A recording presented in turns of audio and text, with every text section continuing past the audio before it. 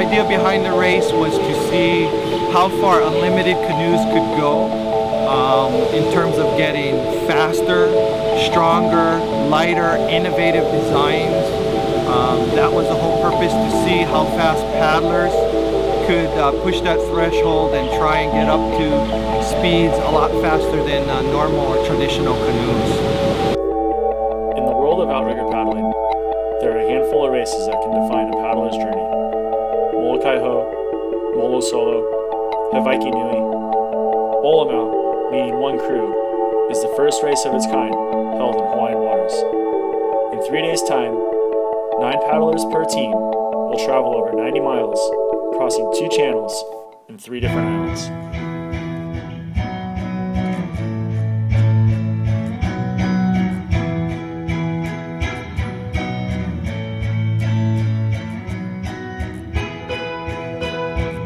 With $50,000 in prize money up for grabs, teams from all over the world descend on the islands of Hawaii to test their skills with the world's best. One team in particular, Simple Mobile 404, led by legendary waterman Danny Ching, along with California's most talented paddlers, put everything on the table to compete on this world stage.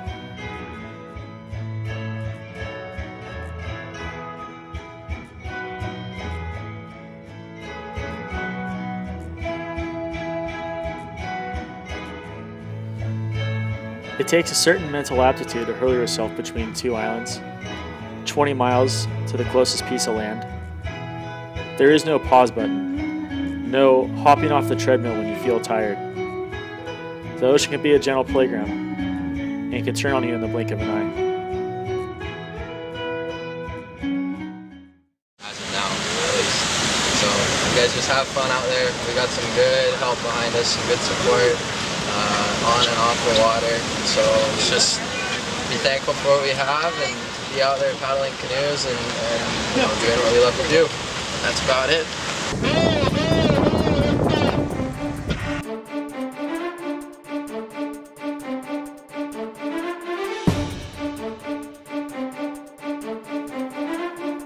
At the start of race day 1, to everyone's surprise, Team Simple Mobile 404 shot off to an early lead, followed close behind by Team Primo, aka Team Hawaii, and followed closely behind them, Team Livestrong.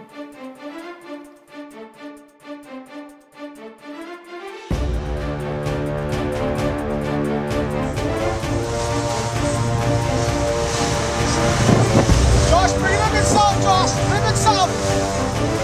Just a tad bit south, you're running north!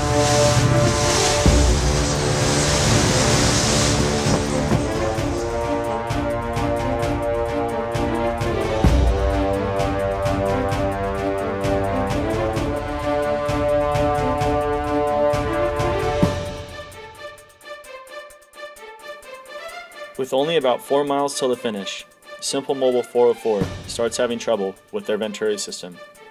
With Primo biting at their heels, there is little they can do but finish the race close behind.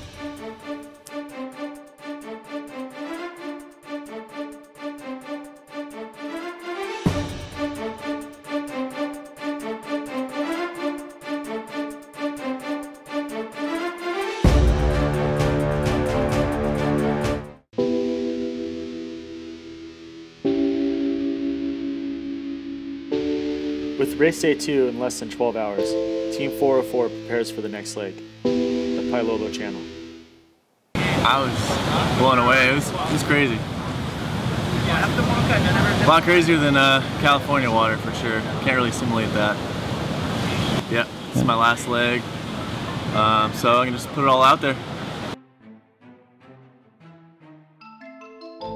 Possibility of it getting canceled, but I think it's actually the conditions that you hope for. You know, the water moving, the wind pushing you, the bumps, and then having the boats that are specifically made for those conditions. So we're all worried it's going to be too rough, but in reality, you go to bed hoping it's just going to be rough enough. So I'm stoked. I think the whole team is fired up. The guys yesterday, day 1, had an amazing job against some of the best surfing canoe paddlers in the world, and so it just gets the team day 2 pumped up and ready to go, and you know, defend what they did, and hopefully keep the bar up high. Wind up to 25, seas up to 11 feet. The big thing is that thunder and lightning, guys, it's coming this way. Okay, it's coming this way. So we're gonna at 8:15, we'll have a big spiel. You guys will have challenge. If visibility goes down to nothing like it was yesterday, we're gonna allow escort boats to go in front of you. Set your guys' rum line. Okay, if visibility goes down to nothing, at that point you guys follow and they will set the rum line.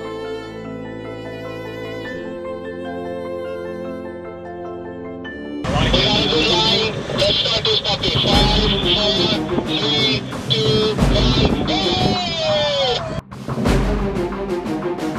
Olomau race, 8-2, underway at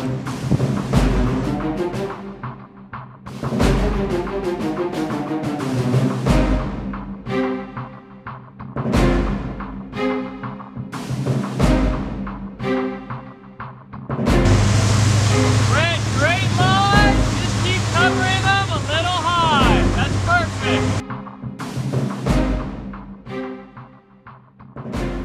On race day 2, Maui to Molokai, Team Simple Mobile 404 got off to a slow start, reaching as far back as 5th place before the unexpected happened.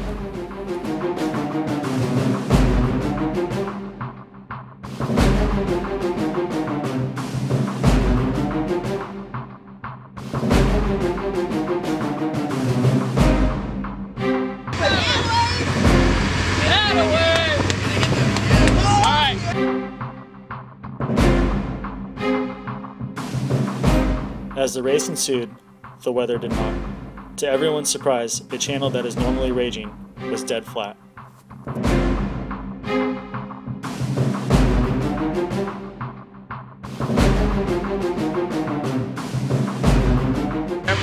right now, man.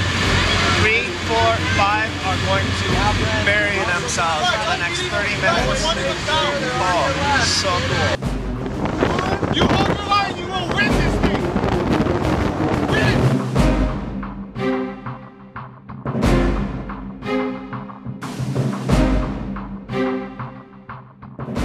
With Team Primo on the outside line and Simple Mobile on the inside, the race was still anyone's to take.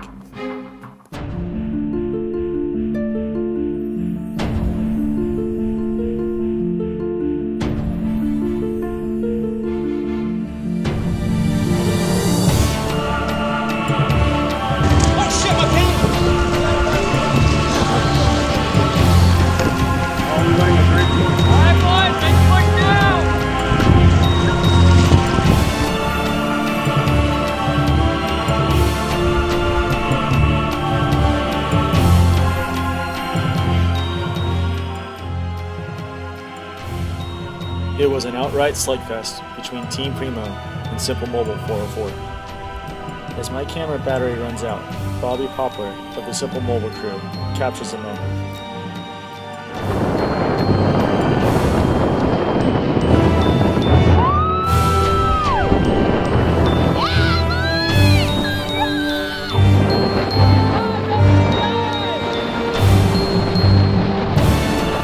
Available footage, Simple Mobile 404 couldn't have been more excited on their first place finish, followed closely behind by Team Primo and Livestrong.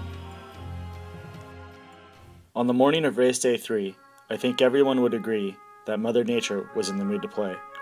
With trade winds blowing a solid 25 knots and 12-foot groundswell from the northwest, the conditions were seemingly perfect. With the last leg of the race being the Molokai Channel, one of, if not, the toughest channel anyone can cross in a canoe, the race was on. With an estimated crossing time of 3 hours, this was neither the turtle nor the hare's game. This is a game of survival, and the crew who survives the best wins.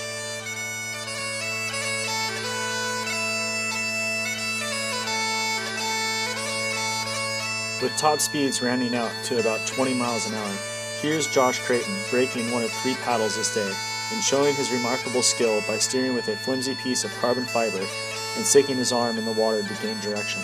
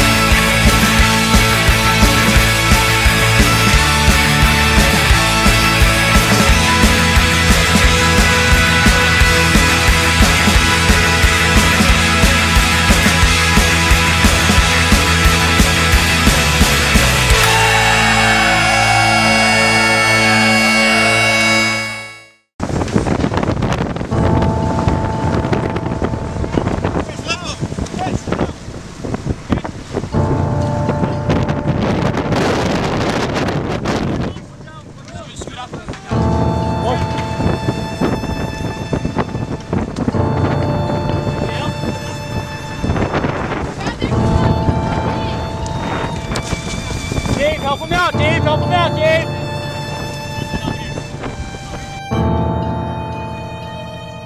Once again, a faulty Venturi train wasn't draining water as fast as it was coming in.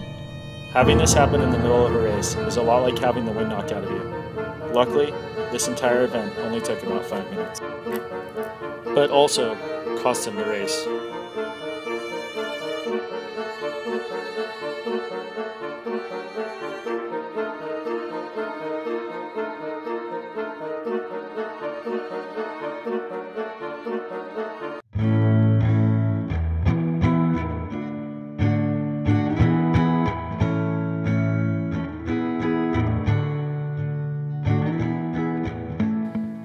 With Diamond Head just in front of them, Simple Mobile spirit started a race at the thought of a good plate lunch and some good stories to swap with the other crews.